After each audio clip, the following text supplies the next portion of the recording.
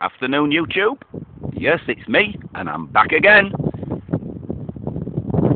So that looks like another perfectly good Sunday, completely ruined yet again.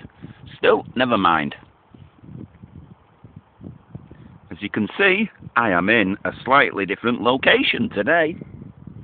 Thank heaven somebody said we're sick of that grotty old wood. Who said that? Oh, it was me, sorry. I'll just pan round and I'll show you where I am.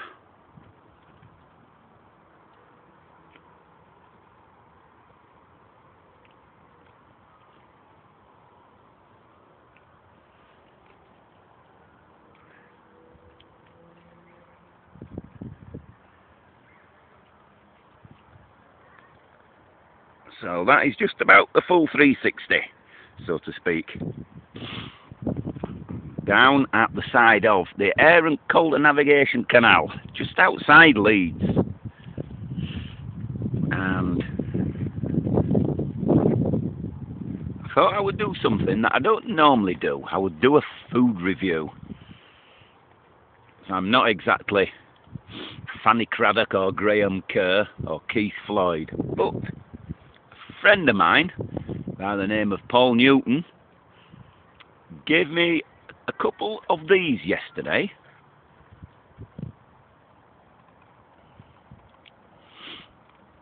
Now, I know that a picture is worth 1,000 words, but here's a few words anyway. It's, as you can see, it's one of Ainsley Harriot's World Kitchen lemon, mint and parsley couscous. And it's 200 grams and suitable for vegetarians, which I suppose being couscous, I suppose it would be. And for those of you not familiar with Ainsley Harriot, which I imagine most people in America won't have ever heard of him, there's the chap himself, smiling smugly out of the packet. Now,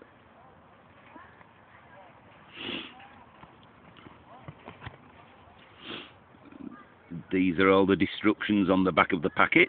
I mean, most people are familiar how to make couscous. I mean, you know, we're not exactly talking gourmet cooking here. And I'm certainly not a gourmet cook. I think you may be able to make that out, but I will provide subtitles for the hard of thinking. It says, add 160 mils of water of the boiling variety. You whap it in to a bowl with the couscous out of the sachet. Give it 5 minutes, and Robert's your brother's uncle. Or is it your father's brother? It's some relative, anyway. So, enough of the waffle. So, there is the finished article. And I have slightly embellished it with a couple of things. This being one of them, because I do like my spicy food, I must admit. Although my stomach ulcers don't like it. But however, I overrule them with a presidential edict, and they just have to put up with it. And I also just pop a little bit of salt in, which I keep in this Kinder Surprise container. Jolly useful little things these, but there you go. As you can see, I've brought the rest of the usual crowd along.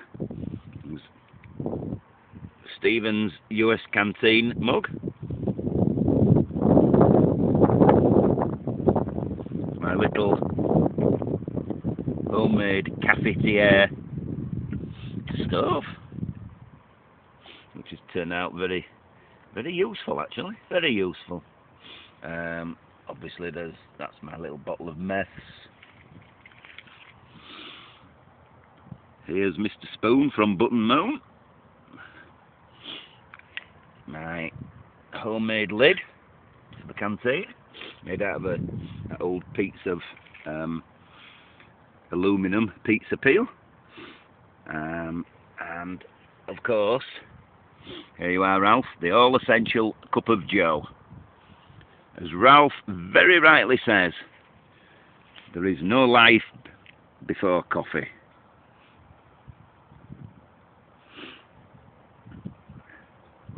It's a rather nice afternoon, and I just thought I'd share this little food spot with you, seeing as you are unable to be here in person. And there's lots of people walking past me, all looking at me, thinking, oh look, there's a nutcase talking to himself. And to be fair, they are probably right.